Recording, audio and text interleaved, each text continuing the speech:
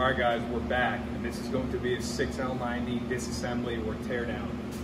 This particular unit right here is out of a 2020 Chevy Express van 3500 6-liter gas, and what this is doing is it has no forward, no reverse, no apply, no engagement, no nothing, and the fluid is in great shape. There's no check engine lights on or anything. I suspect that this is something that's broken in the output of the transmission because I have input speed sense signal. But we are going to start tearing this down, and we have it now mounted in the fixture. David, if we'll get up close in here. This is DT48989, a GM dealer tool for hanging them, for assembling and disassembling. This is the one I like to use. I don't really like to throw a trans on its side. So we're going to go ahead and take our hand bolts off.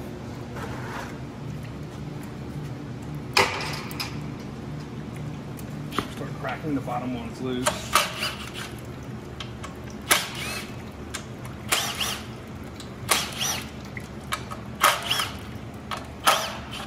And obviously with this being a two-wheel drive,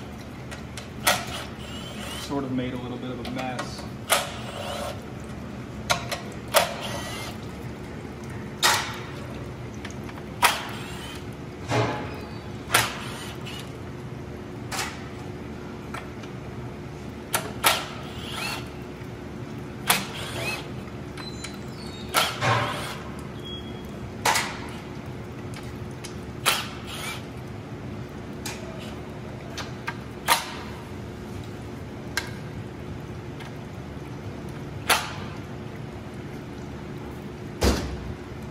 Pretty stuck on there, so David, if we'll get in here, we're going to go ahead and get our input shaft O-ring off of here. The pump will not come off with this still on there, so let's get that off. Now, we're going to go ahead and take off our torque converter housing bolts, or bell housing.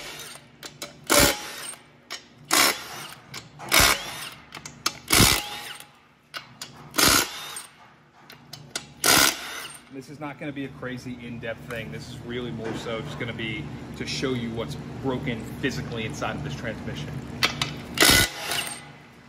Because every electronically controlled transmission, like a 6L90 such as this, even if there's an electrical fault, it will still move if the hardware and the pump is not damaged. So this is kind of an odd one.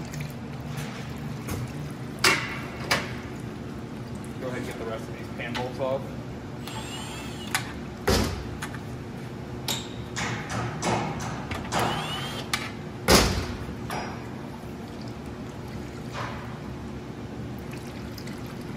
Okay, already, if you look in here, David, kind of get on this. There's some flakes that are there. And that's not from torque converter. I think this is hard part failure, like I told you guys before, okay? So you can't really, you can see a little bit, but this is not, like I said, this is not a torque converter failure. This has got to be hardware related. So we're gonna get our filter off. Probably wouldn't be big chunks in there. Then we'll go ahead and here, get our pass-through connector off, lift up on the Tecum and just pull this.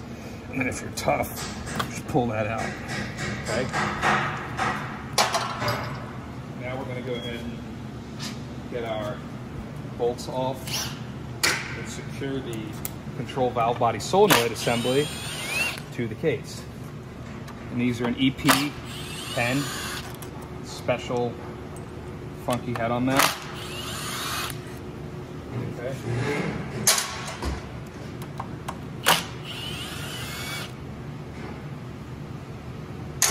Power tools to zip this off, but obviously going back on we wouldn't do that. Sometimes I like to crack the valve body and kind of let it loosen it like that. When it's in a vertical position, you'll notice a lot more fluid will come out. Then I'm going to hold the valve body like this, the whole assembly, take my last bolt out, and then go like that. And the whole thing will just drop out.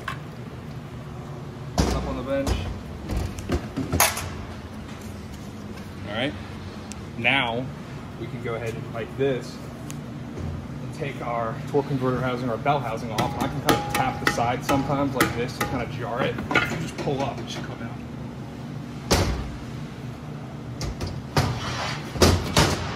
Okay, this is our pump assembly. I doubt there's anything wrong with this. Really, there's probably nothing really wrong with this. Now we're gonna go ahead and lift out our 1, 2, 3, 4, and 3, 5 reverse drum and our 4, 5, 6, all in assembly.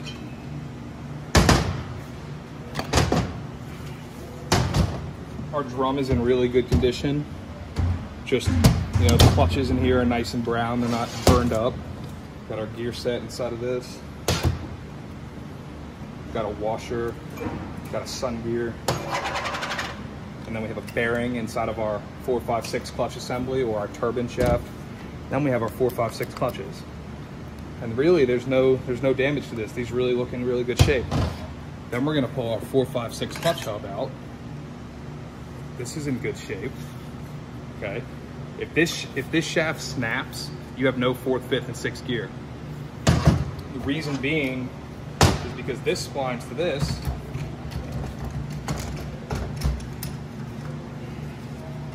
Your 4, 5, 6 clutches. So when these clutches come on and those clutches apply, this normally just spins freely. This now causes 4th, 5th, and 6th gear. So if this is broken, you got nothing. We're gonna get our clutch hub out, 1, 2, 3, 4 clutch hub. This is in good shape. We're gonna get our 2, 6, and 3, 5 reverse clutch hub out. This is in good shape. Now we're gonna get our center support out. I'm gonna go grab my the special snap ring pliers.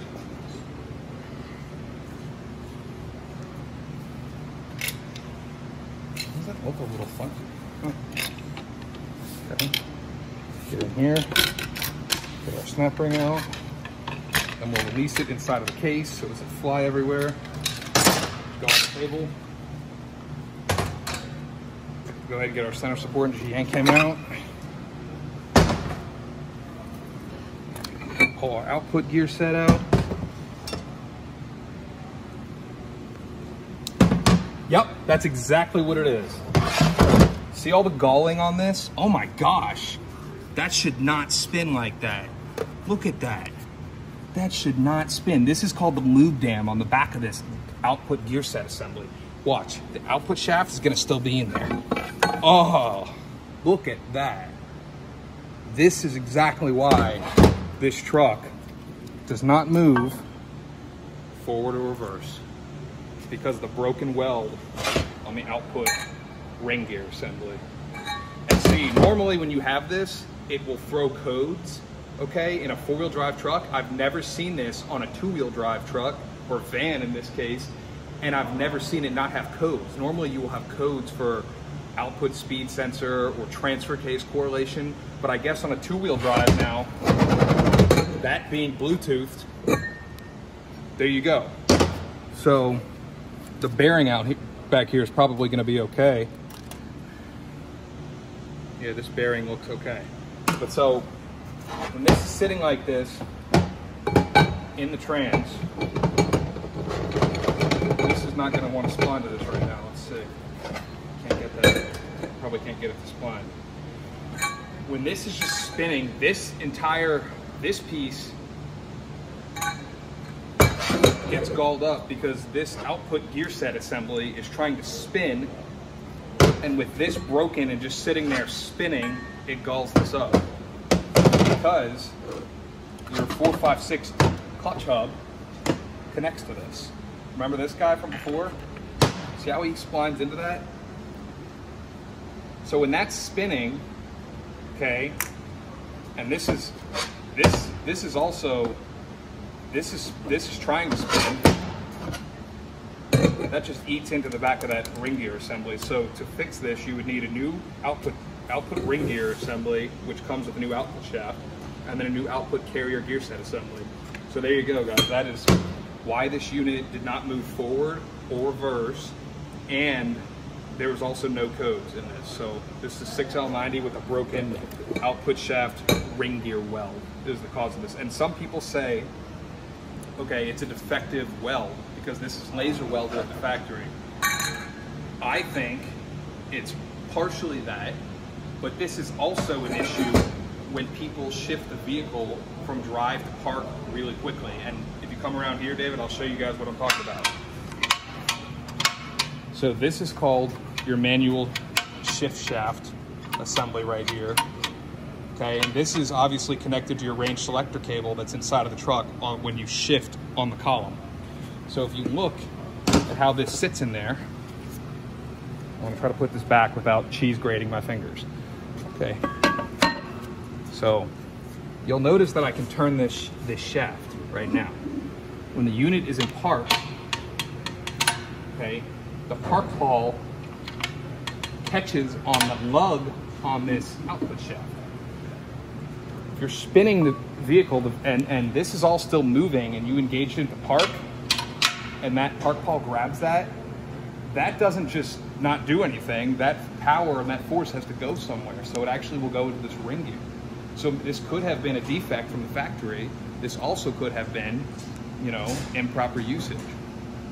So there you guys go. That's a 6L90 with no reverse, no forward, no nothing. And this is because of a failed output ring gear laser weld. So the Bluetooth output shaft really doesn't work too well.